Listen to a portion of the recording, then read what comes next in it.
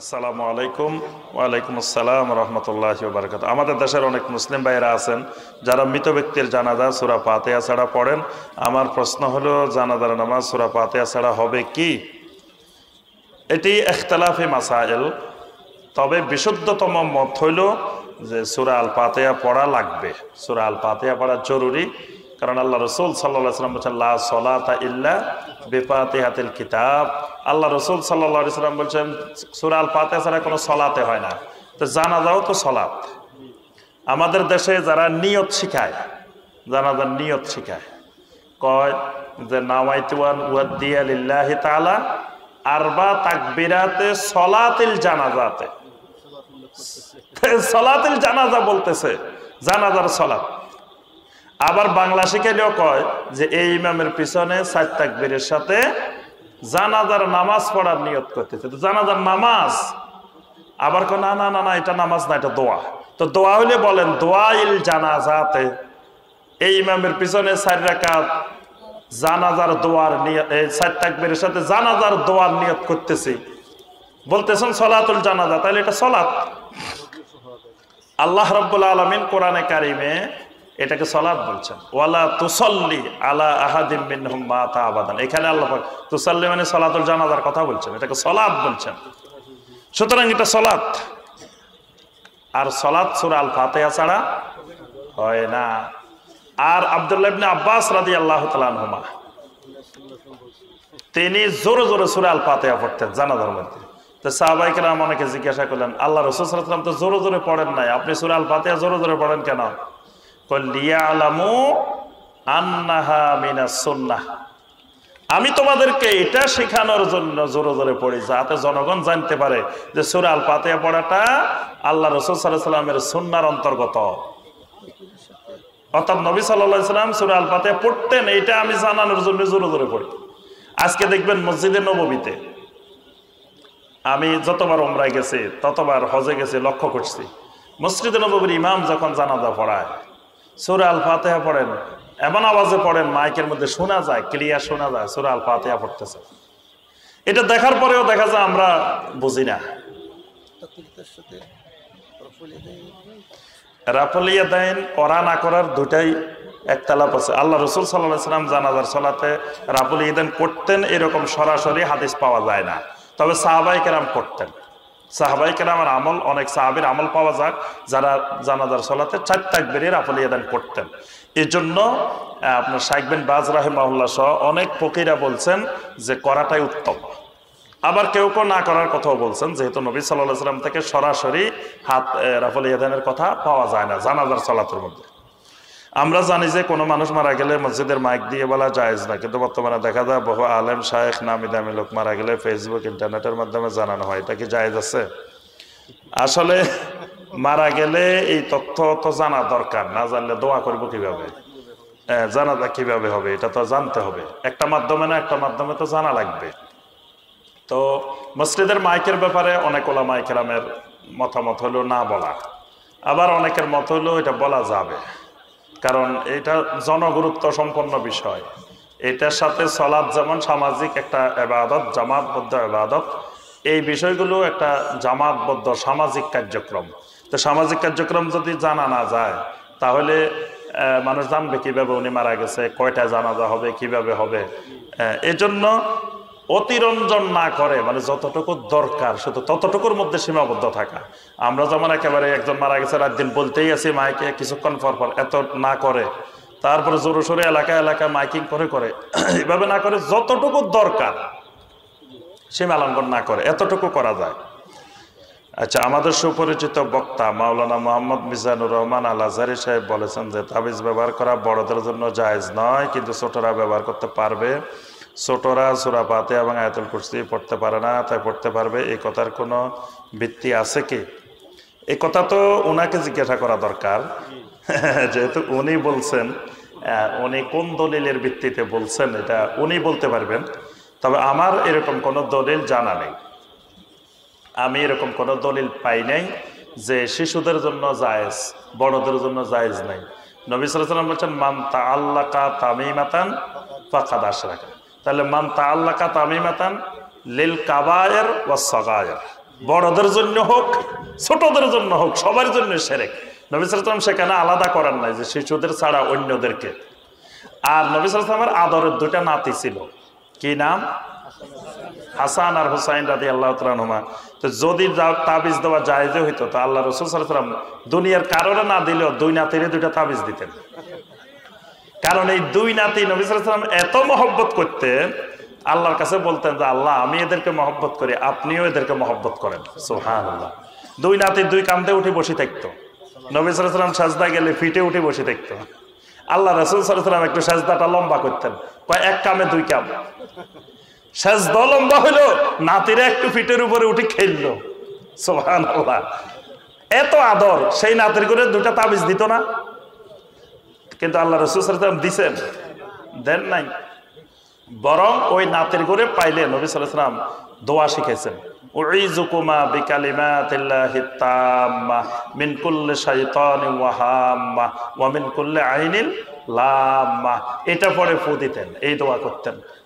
তাহলে আমরা নবী সাল্লাল্লাহু আলাইহি ওয়াসাল্লামের সুন্নাহ অনুসরণ করে বাচ্চারা যাতে পড়তে পারে না, বাচ্চাদেরকে আমরা পড়ে ফু দিব। তারপর বাচ্চারা সূরা আল ইখলাস, সূরা আল ফালাক, সূরা আন নাস এগুলো পড়তে পারে না। এই জন্য ওই শিশুদেরকে আমরা মা বাবারা, ভাইয়েরা, বোনেরা, বড় যারা আছি তারা পড়ে পড়ে ফু দিয়ে শিশুর গা মাসে করে দিব, মুছে দিব, ফু দিব শরীরে। কিন্তু তাবিজ লটকা রাখতে হবে এরকম কোন মাসআলা পৃথিবীর কোন আলেম দিয়েছেন কিনা আমার জানা নেই। আসসালামু আলাইকুম। ওয়ালাইকুম আসসালাম রাহমাতুল্লাহ। আমার প্রশ্ন হলো, আমরা আমাদের সন্তান হলে 7 দিনের দিন যে আকিকা দিই, এই আকিকার অনুষ্ঠানকে বড় করে করা যাবে? আর মেহমানরা সন্তানের জন্য যে উপহার আনে এটা গ্রহণ করা যাবে কি? আর আকিকার পশু কি কি ধরনের হবে? প্রথম কথা হলো, বড় করে করতে পারেন আপনার যদি সামর্থ্য থাকে।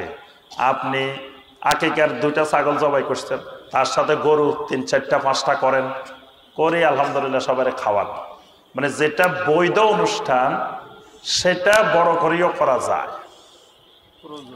যেমন আকিকা, ওলিমা, সামর্থ্য আছে, কিন্তু আবার ওই যে টাকা পয়সা ধার করি, ঋণ করি, যৌতুকের টাকা লই শ্বশুর বাড়ি থেকে, এখানে বিরাট করে খাওয়াইবেন, এটা না। নিজের সামর্থ্য আছে, আপনি খাওয়াইলেন। এই জন্য এরকম করা যাবে যদি সামর্থ্য থাকে, প্রয়োজনের অতিরিক্ত না, যতটুকু দরকার। আর মেহমানেরা সন্তানের জন্য উপহার, আমাদের দেশে যেটা আনে এটা উপহার না। ওইটাই তো বলতেছি, আমাদের দেশে যেটা আনে এটা উপহার না। উপহার এটাকে বলে না। এটা হলো খাওয়াইছি, খাওয়ানোর বিল দিয়ে যান। খাওয়ার বিল, হোটেলের বিল হলে যেখানে খাওয়াইছে হয়তো 200 টাকা আসতো বা 500 টাকা আসতো সর্বোচ্চ, এখানে হলে আপনি 2-3 হাজার টাকা দিয়ে যান। যেহেতু সম্মানের সাথে কার্ড দিয়ে, সিটি দিয়ে আমি খাওয়াইছি, এই জন্য জরিমানা দিয়ে যান। এটা হলো আমাদের দেশের সিস্টেম। এটা হাদিয়াও না, উপহারও না, এটা হাদিয়ার আওতায় পড়ে না। হাদিয়া ওই জিনিসকে বলে যেটা আপনি কাউকে দিলেন, দেওয়ার পরে তার থেকে কোনোদিন ফিরে পাইবেন এরকম কোনো সম্ভাবনা নাই। যেমন ইমাম সাহেবের আপনি দিলেন, ইমাম সাহেব আপনারা কোনোদিন দিব এই আশা আছে। ইমাম সাহেবের দাওয়াত দিয়ে খাওয়াইছেন, ইমাম সাহেব কোনোদিন আপনারা দাওয়াত দিব এই আশা আছে। ইমাম সাহেবের বাড়ি থেকে দাওয়াত খাইছেন? কি বলেন, খাইছেন? মাশাআল্লাহ। না, এখন অনেকে ইমাম সাহেবেরা খাওয়ায়, একসময় খাওয়াইতো না। আচ্ছা, সব বাড়িতে ইমাম সাহেব মিলাদ পড়ে, ইমাম সাহেবের বাড়িতে কোনোদিন মিলাদ পড়ছেন? হ্যাঁ, ইমাম সাহেবের বাড়িতে সবাই দাওয়াত দিছে, সবাই আসেন আজকে মিলাদ হবে, এরকম দাওয়াত পাইছেন কোনোদিন? তাহলে ইমাম সাহেব নিজেও জানে যে এটা বন্ডামি। কারণ এটা যদি ইবাদত হইতো, ভালো জিনিস হইতো, তো ইমাম সাহেব নিজের বাড়িতে করতো না। কিন্তু কোন ইমাম সাহেব দেখছেন নিজের বাড়িতে করতে? ইমাম সাহেবরা করে না। তো এই জন্য আমি যেটা বলছি যে আপনি যদি হাদিয়া দিতে চান তো ওই অনুষ্ঠানে দিবেন কেন? আপনি পরবর্তীতে আরেক সময় বেড়াইতে যান, দেখতে যান, যাই হাদিয়া নিয়ে যান, সামর্থ্য আছে আলহামদুলিল্লাহ হাদিয়া দিয়ে আসবেন। আর আকিকার পশু কি? আকিকার পশু হলো আসলে নবী সাল্লাল্লাহু আলাইহি ওয়াসাল্লাম বকরির কথা বলছেন, ছাগলের কথা বলছেন, এটাই হলো সর্বোত্তম। অন্যান্যগুলা হলো সব কিয়াস ভিত্তিক। সরাসরি সুন্নাহ হলো, হাদিস হলো আপনার খাসি, ছাগল জবাই করে আপনি আকিকা করলেন। কোন ব্যক্তিকে কি আল্লাহ গুণবাচক নাম ধরে ডাকা যাবে? যেমন রহিম, হাদিস কি বলে? যে নামগুলো আল্লাহর সিফাতের সাথে আব্দ সংযুক্ত করে, আব্দুর রহমান, আব্দুর রহিম, আব্দুল খালেক, আব্দুল মালিক, এগুলো আব্দুন বাদ দিয়ে শুধু ওই শব্দ দিয়ে ডাকাটা যাবে না।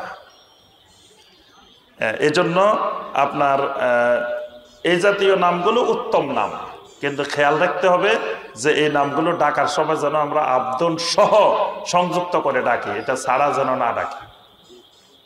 কোন ব্যক্তিকে কি জিনে ধরতে পারে? যদি জিনে ধরে তাহলে মানুষের করণ সম্পর্কে হাদিস কি বলে? জিনে ধরতে পারে, তবে এটা খুব কম। জিনের কি আর কাজকর্ম নাই, খালি আসে এসে মানুষের ধরব?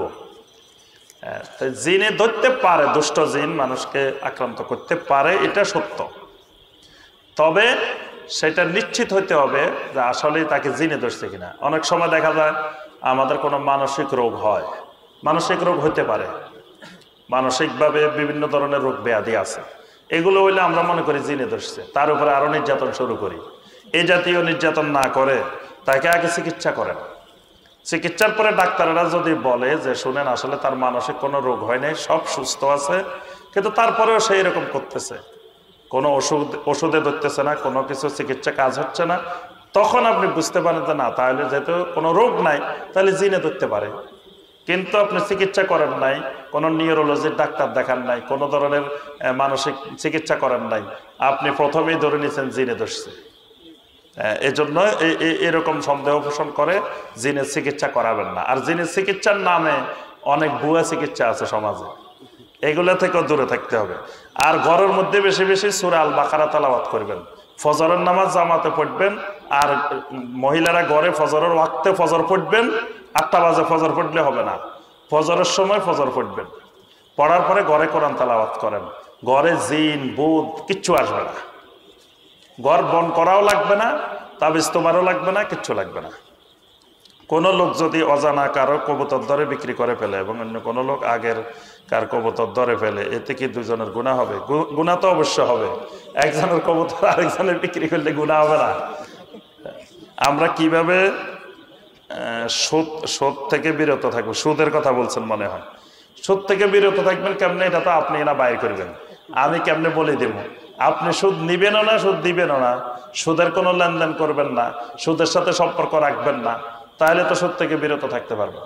জি, আল্লাহ পাক আমাদের সবাইকে তাওহীদের উপরে, সুন্নতের উপরে চলার তৌফিক দান করুন।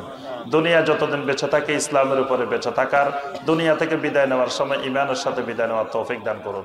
আমিন ইয়া রাব্বাল আলামিন। আসসালামু আলাইকুম ওয়া রাহমাতুল্লাহি ওয়া বারাকাতুহু।